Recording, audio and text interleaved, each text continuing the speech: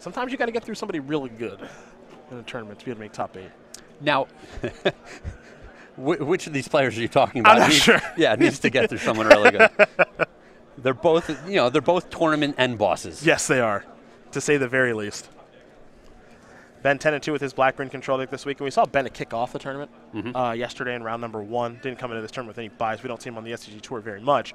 But he's playing black-green control very much like what John Finkel in the Pantheon played at the last Pro Tour. Seasons past, Dark Petition in the sideboard, however. Yeah, I wouldn't equate it to that deck a whole lot because he's got so many more creatures in his deck. Yeah. And we've talked about how that's a better avenue to attack the Planeswalkers. Yep. For Gerry, it's green-white tokens. We saw him 15-0 with this deck 2 weeks ago in Atlanta before being knocked out in the semifinals by Tom Ross, who eventually won the tournament, of course, with humans splashing red. For Gerry, just some slight changes, honestly. His deck looks very much the same as it did 2 weeks ago, and not a real reason to change too much, but he is really dabbling in Quarantine Field this weekend. Yep. One in the main, one in the sideboard. So, both players can take a look at their opening hands. We'll figure out who's on the play here, and this should be a lot of fun. It's always nice to watch 2 of Magic's very best players on any circuit get paired against each other. We're underway here. Evolving Wilds for Ben. An Oath of Nissa off of a fortified village, revealing a forest here for Gerry. See what Thompson will select. Apparently not an easy decision here. Hey, he's going to go with a Gideon. The rest will go to the bottom. And we're going to head Ben Stark's way after he does sacrifice the Evolving Wilds, I imagine. But maybe not.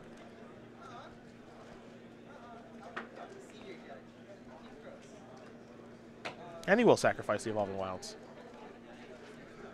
So it'll be a swamp here for Ben Stark. Yeah, I can't imagine he... if he peels a 2-drop, he wants to be able to cast it. And really, there's not a lot of reason to leave that Evolving Wilds on the board. Maybe the turn 6 Kitrog monster. Perhaps. Oh, I'm saving this one for later.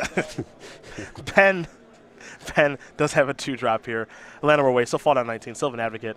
And Thompson with a Hangerback Walker. So let's head Ben Stark's way yet again. And that might have been what he was thinking about. If he had the Waste in his hand, he was probably thinking, do I want a Swamp? Do I want a Forest here? Sylvan Advocate will come across for 2. Another Sylvan Advocate in Evolving Wilds. And we'll head back Gerry Thompson's way. He'll draw a card. Looks like he picked up a Forest.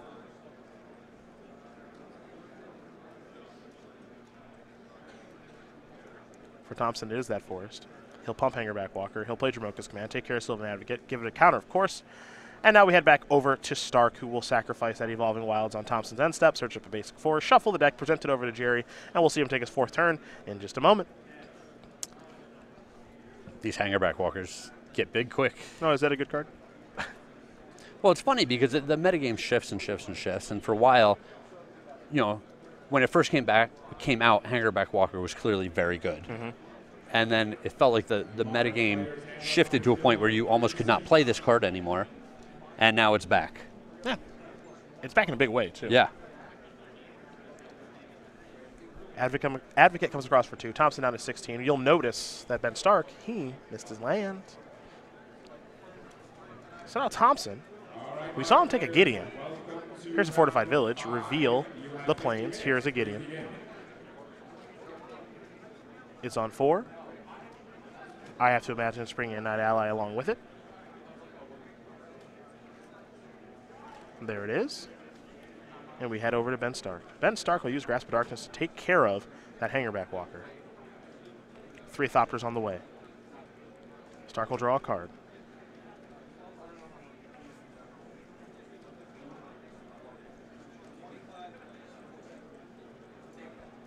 Taking a look at Ben's deck list. The thing I'm looking for right now is to see if something like a main deck copy of Virulent Plague like Jeff Hoagland does, but it doesn't appear that's the case. Deadweight's going to take care of the Night Ally. Going through a lot of work to try to get these tokens off the battlefield. Advocate's going to go after Gideon. 2 Thopters will block, Hissing Quagmire, and simply pass the turn back. Oh, it's a triple block. Triple block, yeah. Yes. My fault.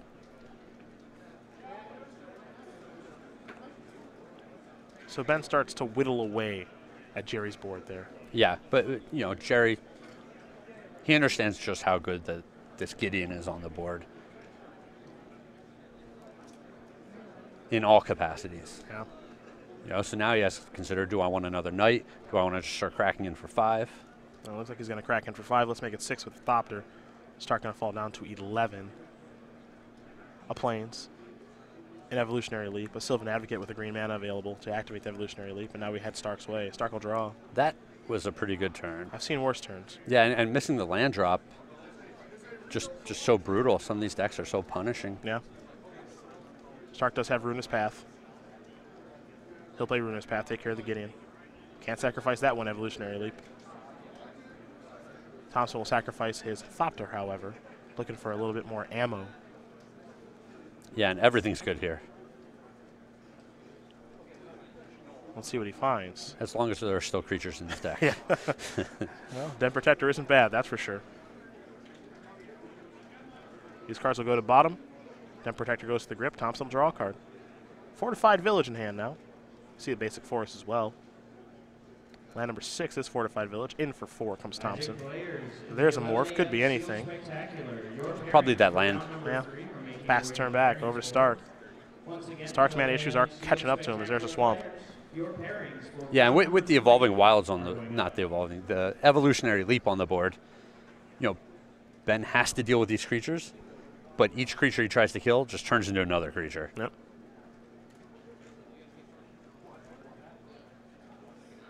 There's a swamp. This is not Nixless. Going to go after Sylvan Advocate. It's going to fail, of course, thanks to Evolutionary Leap. Avacyn goes to the grip.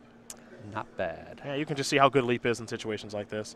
Gerry even has enough mana to unmegamorph the Den Protector, get a card back. We'll see what he wants to get back. Might just be the Hangerback Walker here. Could be. Although the big Advocate is very tempting as well. And drew another copy of Sylvan Advocate, did Thompson.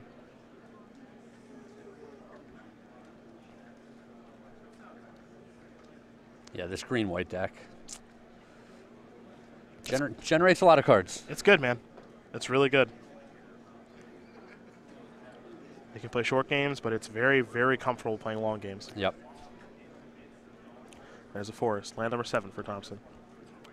Den Protector going to come in. And yeah, with Ben's life being so low, you know, he doesn't even have to worry about the Planeswalker on the board. Yeah, because Omnixless can't kill anything else now. Nope. You know, he can pay a life to draw a card, brings him down to 3, and he's still facing lethal for multiple threats. So yeah, by paying a life, it makes the Den Protector lethal next turn. We know the Angel's in the hand, the Advocate's on the board. That's all bad news right now for Ben Stark. He'll play a forest. Yeah, now his deck is giving him those lands. Right. Just rub-ins a little bit. Yeah, right on time. Hey, man, you wanted these? Here they are.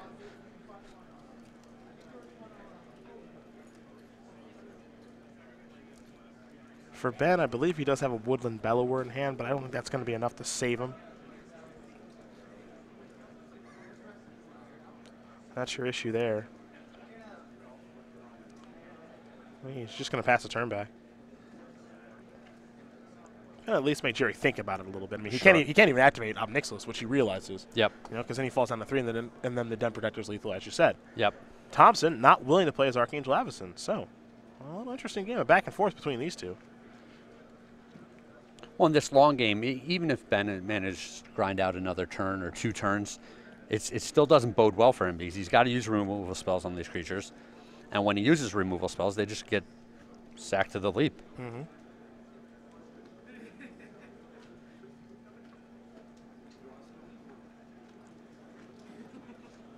Beatdowns. A little hissing Quagmire action. Yeah, it's ready to block, or at least try. Gotta get in front of the Advocate.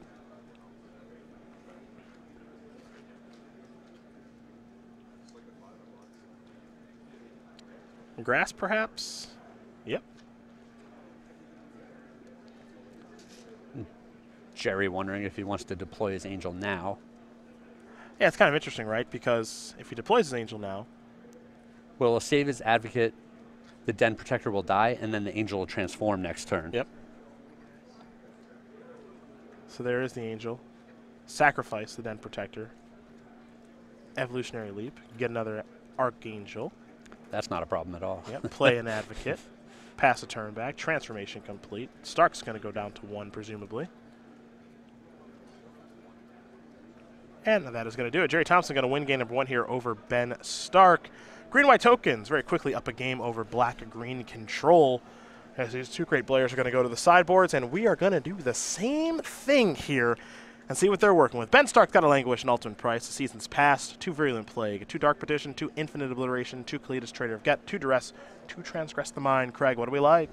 I expect the Dark Petition package to come in with some Virulent Plagues, the Kalidases, and then all of these discard spells. Any real plan here? I mean, Ben's the control deck. Yep. Trying to play a longer game. Do you think he tries to maybe speed things up a little bit with this Advocate, Tireless Tracker, Kalidas, maybe try to go beatdowns? Well, the problem with playing like a green-black control deck that has some creatures in it is that you're not consistently going to get the draws where you can be aggressive. Okay. You know, if his deck had more creatures in it, he can lean on them a little bit more.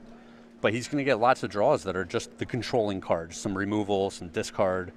And so I think it behooves him to stay on that path. For Gerry Thompson, 2 Nissa Vastwoods here, 2 Linvala the Preserver, 2 Knight of the White Orchid, 2 Lambholt Pacifist, 2 Planar Uppers, 2 Silk Wrap, 2 Quarantine Field, a Declaration in Stone, and a Den Protector.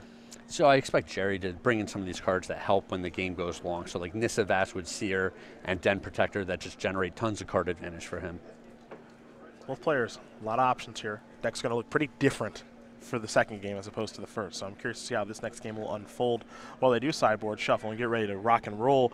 We're going to talk about our Players' Championship that's happening at the end of the year at the Star City Game Center. You see the 5 people, who are qualified. One is Max McVitie. He won our Columbus Invitational a little bit earlier this year. Jeff Hoagland, Gerry Thompson, Andrew Tenjum were our Season 1 points leaders, so they're qualified. And then Jim Davis, well, he's your defending champion, 2015 Player of the Year. We got to figure out who the other 11 are going to be, and that's what Season 2 and Season 3 are here for on the SCG Tour. Players' Championship taking place at the Star City Game Center in Roanoke, Virginia, December 17th and the 18th. 16 competitors, $50,000, Craig.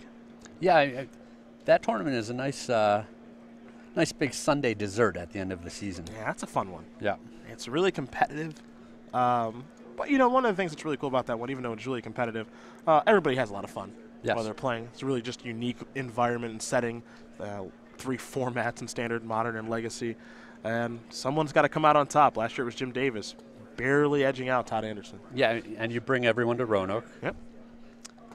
Get people to see the home office. Absolutely. It's really cool stuff. So we learn a little bit more about Gerry Thompson now. 10-2 here this weekend. He's a 32-year-old from Elk River, Minnesota. Okay. We've talked about this. 21 of those things with 5 wins. Yeah. 7 invitational top 8s with 2 wins. 21. Like, what? Yeah. Give someone else a chance, man. Take some time off. That's a lot. I think number 22 might be on the way this weekend, honestly. He's a killer here on the SCG Tour, that is for sure. And he's really slicing and dicing people up recently with green-white tokens. It's been a lot of fun to watch recently. And his 15-0 2 weeks ago in Atlanta, I was one of the 15. Yeah, one of the victims. I was victim number 14, unfortunately. A speed bump. Yeah. It was a fun match, but I was victim number 14. Gerry T, he is quite the player. Probably the best player in SCG Tour history is Mr. Thompson as we get ready to watch him play against Ben Stark yet again here. And there it is. The Dew? The Mountain Dew. Doing the Dew. That's right. 210 calories of goodness. And actually, I think it's 290. I've been giving him a lot of crap about this recently. It's funny because he is quite slender. That's not fair. Yes. Is what it is. It's not fair. He drinks Mountain Dew more than anyone I've ever met, and he's still... And that's nothing new. Yeah, he's been doing this forever. Forever. Yeah, you and I have known him for a really long time. Probably 10 years at least. Yeah. He's been doing the Dew for 10 years. Keeping them in business. If Mountain Dew is looking to sponsor someone, Magic, that guy, he drinks Mountain Dew every day. Can you picture Gerry T just walking around in a lime green outfit that just says Dew all over it? Yes, I can. Yeah? Yes. Driving the Dew-mobile? Assuming there is one of those, yes, I can. But he is against one heck of a player on the other side of the table in Ben Stark, the Magic Hall of Famer, Pro Tour champion at Pro Tour Paris many moons ago with Caw-Blade, a deck that actually Gerry made a big name for himself with as well on the SCG Tour many years ago. That was one of the more difficult decks of all time. Yeah. Like, when that format, it was Caw-Blade and nothing else. Yes. And navigating those Caw-Blade mirrors super complicated. Every game was different. Yes. Which was really, really cool. I think that's a lot of people didn't realize. The Caw-Blade was definitely the best deck. It's not even close. But every game in the mirror was just wildly different, which made it a really cool matchup. Well, and there were so many resources. There were just so many decisions to be made every game. Players are going to keep their 7. Here we go. It's a swamp here for Ben Stark. A Canopy Vista for Gerry Thompson.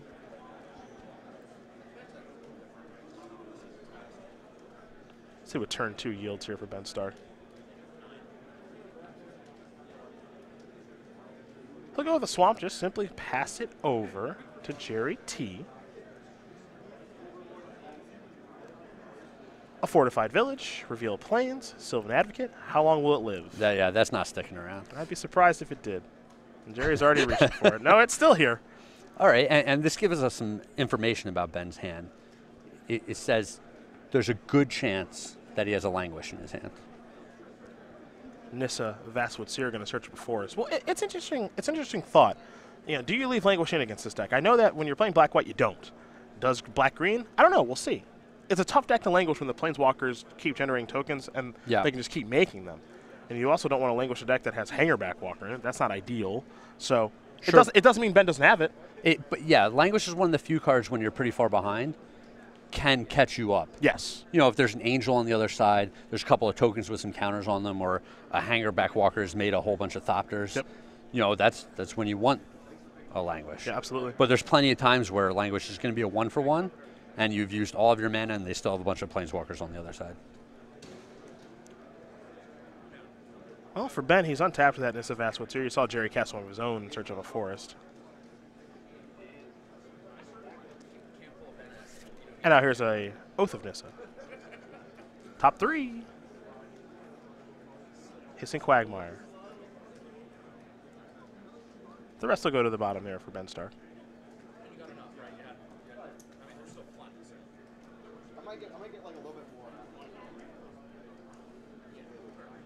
Well, we know he's got a 4th land. The question is, how does he want to navigate here?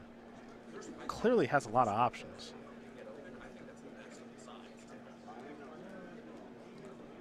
Quagmire, and just pass it over. The interesting thing here is it's just a little unclear if Ben does have Ultimate Price or Grasp of Darkness. He's not the type of player to just immediately fire one off. Yeah.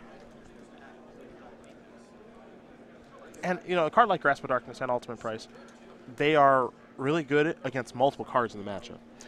Yeah, that's just it. Ben might be saying, I can take 4 to 6 damage from this 2/3, but I can't afford to not have an answer to an Angel later in the game. Well, Jerry's going to serve in with the Sylvan Advocate and the Nissa. And it looks like they're going to trade Nissas. Stark down to 16. Offer accepted. Gideon is here. Knight Ally, pass it over to Stark.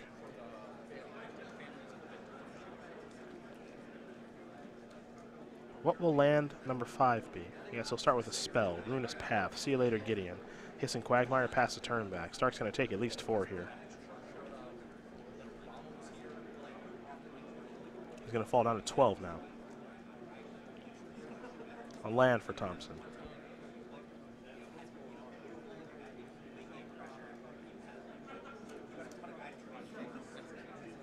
Now it's an Evolutionary Leap. That's a good one on this board. Yes, it is. Let's head back Stark's way. And yeah, there's the Bellower. that's really big for Ben, because if he tries to attack the creatures 1-for-1 with removal, the leap just cycles them into better creatures, more creatures. But by deploying some big bodies on the board, Gerry can't just sacrifice his creatures. I think this is the way that, outside of killing Evolutionary Leap, this is the way you beat Leap. Yeah, you need bigger creatures in front of theirs. Yes.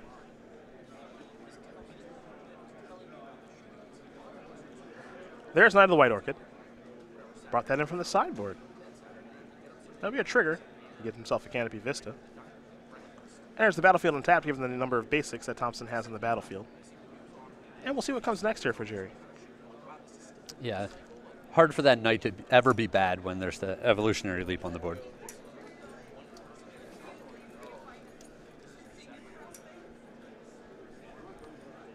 There's a land for the turn. And it doesn't appear any really good attacks here for Thompson. No, not a great spot to attack, but he can set up the game for a turn or two down the line. using the leap to go find a hangerback walker, which will then turn into a whole bunch more cards off of leap, is definitely an avenue for him. Another Sylvan Advocate and just a passing in the turn there for Gerry. Over to Ben we go. Both these players working themselves in the mid to late game now. No fast exits like we've seen Tom Ross give so many people this weekend. Yeah. To play a little bit longer into the games here.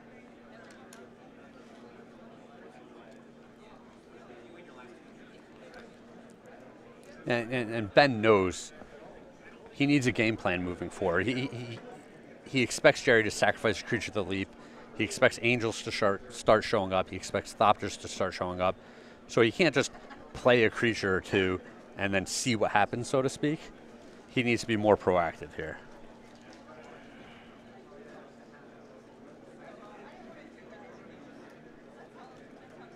There's a land. Land of War Waste.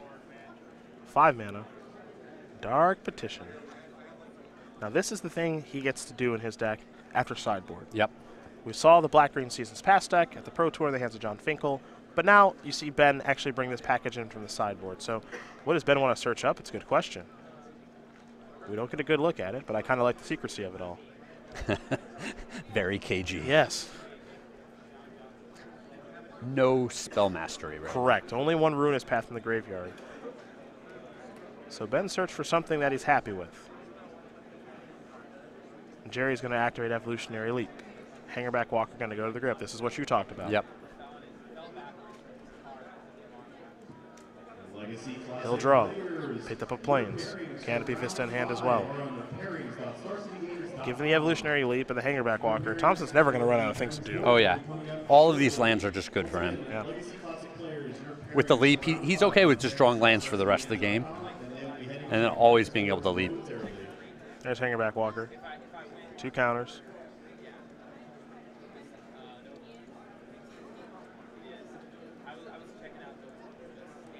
I just don't think there's a good way for Thompson to attack right now. So there's Ultimate Price. I feel like, honestly, Ben's had that Ultimate Price for a while. Yeah. Given the way he opened up this game. Thompson's going to find a Nissa by sacrificing the Sylvan Advocate in response to the Ultimate Price. Not bad. No, not at all. It's funny, this green-white tokens deck has actually kind of evolved into a green-white Evolutionary Leap deck. Yeah. Well, that's what makes the deck so good. It morphs for each matchup. Yep. Evolving Wilds. What is this? Ruinous Path. Make the Evolving Wilds into a 4/4. Thompson's going to sacrifice the Advocate, of course, Evolutionary Leaps. Let's see what he finds here. Highland Vala. That's a good one. Yep. Beatdowns.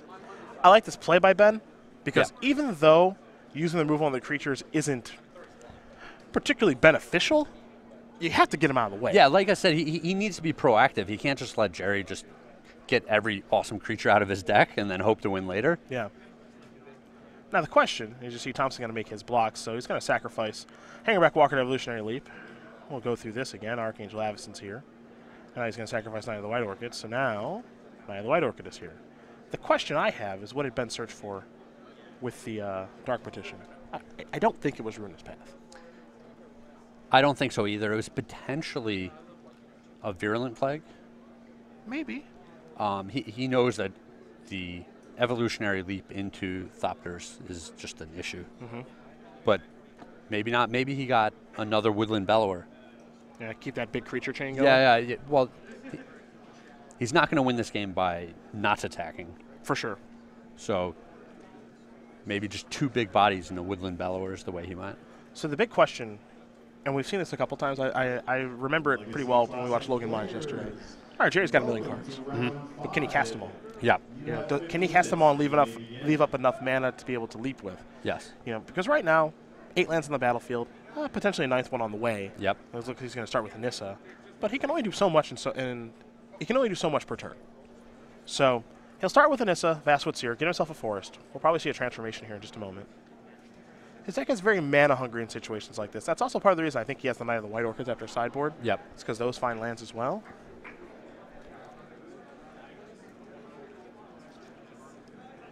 So there's the land. Here's the transformation. Sage Animus is here. Starts on 3. Goes down to 1. Ashaya has arrived. That's the 4/4. And now Thompson passes the turn back with mana available for Avacyn and Evolutionary Leap. Yep.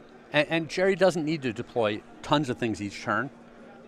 By having an Archangel Avacyn in his hand, he can make all of the blocks this turn, make sure his creatures don't die with the Angel, and then slowly build his board that way. Yeah.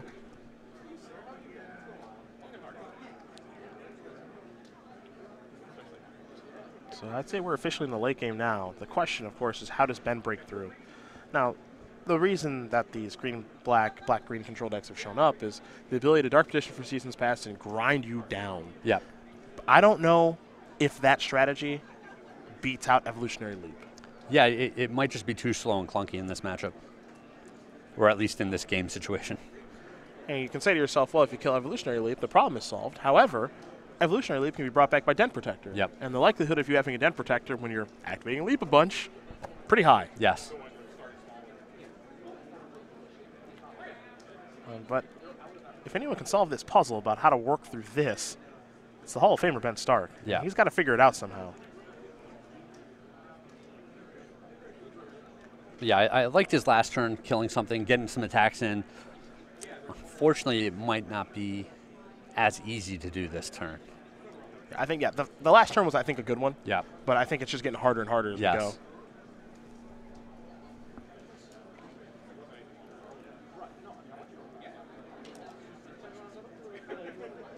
Yeah, it feels like Gerry's playing the control deck with the inevitability here. I know. Yeah. You think of Green White Tokens as more of an aggressive mid-range deck and less so as a control deck. But, again, its ability to play as a control deck is what makes it such a good deck. It's so versatile. 5 mana here. Stark is going to go to Dark Petition. So he's drawn both of them this game. What's he want to search for this time?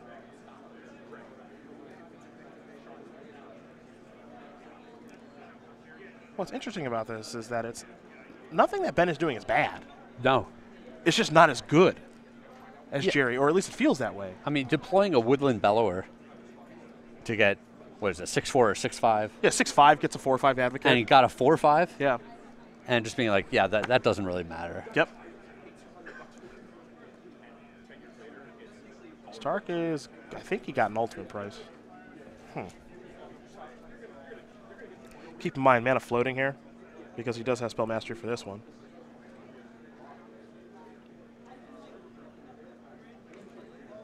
Well, if he did get ultimate price, it means he wants to try to keep on attacking. Yep.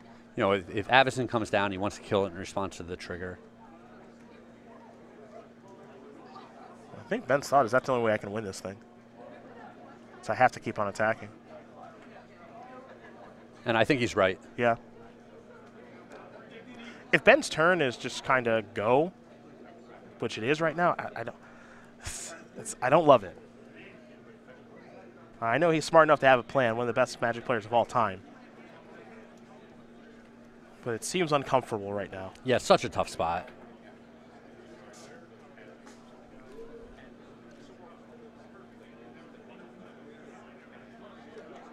Well, Thompson's going to take a look at his hand. He's no slouch either, of course. And it feels like he's slightly ahead right now. Yeah. He's going to start by sacrificing a Thopter to Evolutionary Leap. Sylvan Advocate's going to go to the grip. Will Gerry go towards Avacyn now? I would think you deploy the Avacyn. He's got so many resources at his disposal. To not use 5 mana for a turn just seems like a waste.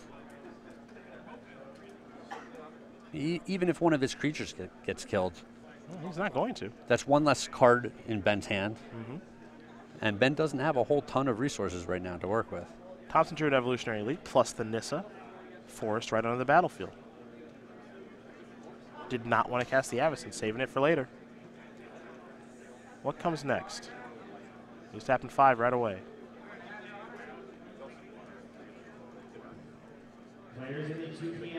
Now this is interesting. Your pairings for round number 1 are making their way to the side of Ben's pairings board. They're going up on green paper. Main phase. Oh, okay, I get it. The jig is up. Main phase Archangel Avacyn, give all of my creatures indestructible, cast a Planner Outburst. You want to talk about versatility. Jeez. That's really good. Yep. Man. I think he may have actually caught Ben by surprise a little bit with that one. Yeah, I didn't expect it. No. Now keep in mind, Planar Outburst, all non-land permanents. Yep. So Ben gets to keep the Evolving Wilds, but I did not expect that. Remember, Ashaya is still indestructible. Yep. So across that comes. Going to leave the Thopter back on defense. Nice play there by Gerry T. Let's go to Ben S. He's at 8, and I think he's in some trouble. Well, we were just talking about how he needed to keep attacking to win. Yep. Now he doesn't even have creatures to attack Yeah, with. yeah, that's true.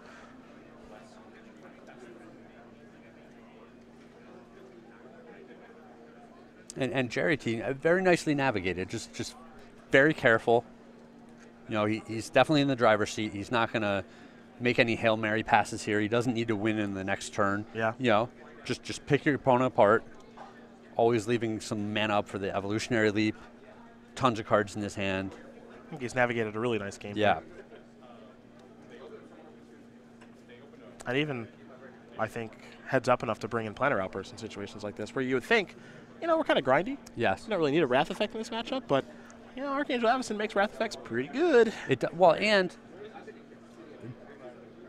Ben's black-green control deck, we've talked about how it relies on all of these creatures to get the job done. Yep. So he's going to be committing a lot of creatures to the board, and you can catch him off guard with it. Ultimate price. Sacrifice Archangel Avacyn over to Evolutionary Leap. You see a Quarantined Field, an Oath Nissa, a Forest, another Quarantined Field, a Gideon. Hangerback Walker to Gerry Thompson's hand. So it looks like Jerry's sided in a lot of control cards. Yeah. The Wraths, the Quarantine, the extra Quarantine Field, and he's saying, in a long game, you're not going to beat me. Yeah. Which is a funny thing to say against a deck that can be playing Seasons Past with tutors. Yeah, that's really true. All right, Nissa down. Ben has solved that problem, but he's got quite a few problems to solve because Gerry has a million cards in his hand. Yeah.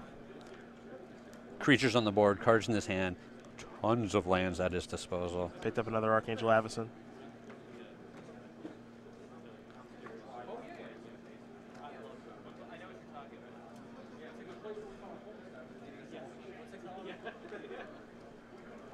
Sylvan Advocate, Canopy Vista in hand.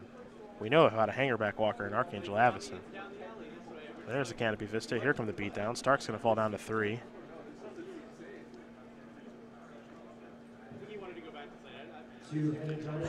They all work here, Gerry. You know, it's just, he's going to pick the best play, but they're all pretty good. Yeah. Looks like Hangerback Walker is going to be for 2, along with an Advocate. Plenty of green mana available for Evolutionary Leap. Stark will draw. Yeah, Leap or an Angel. Yep.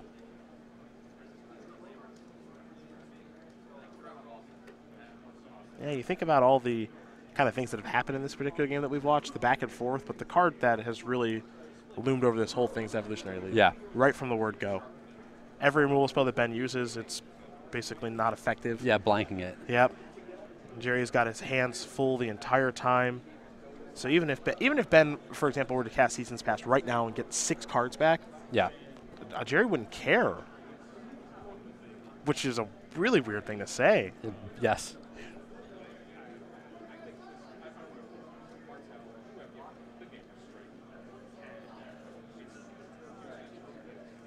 There's that Evolving Wilds. And all Ben can do is pass the turn back, so. Yeah, very rough spot. Yeah. You see Ben kind of move the Hissing Quagmires over. Make it clear I might have some interest in activating these. Thompson going to untap again. Yet again, not willing to cast Archangel Avacyn. Yep, just conservative with it. Yep. Thompson will draw. Another Linvala, I think. That's fun. It's a really easy card to beat. And with these sideboard cards, yeah, Gerry's just ready to play the longest game possible against this black-green control deck. Everybody in. I kind of like what Gerry's doing here, which is says, you got to beat this stuff first. Yeah. You beat this stuff, all right, I'll start casting other stuff. But I'm not convinced you can beat this stuff. Well, and it means he's not going to make a mistake. He's not going to be overcommitted to the board. You know, he's just in the driver's seat, and he's going to slowly cross that finish line. Mm-hmm.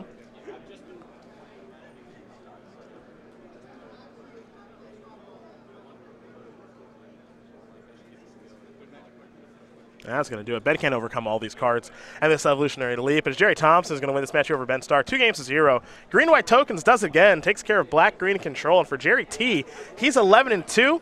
He's got to win one of the next 2 to make top 8 yet again. Very dominant. Yes. You know, in a matchup, Ben knows that that's the best deck in the room. Yep. He knows he's got to beat that deck, and to still just kind of get muscled around and manhandled is something to see. It was leap both games. Yeah. That's really what it was. And, you know, when I first saw Gerry kind of playing this deck in Atlanta 2 weeks ago, and he had Leap's main deck, I was kind of like, you know, maybe it's a little over metagamed, but Leap is great in this deck.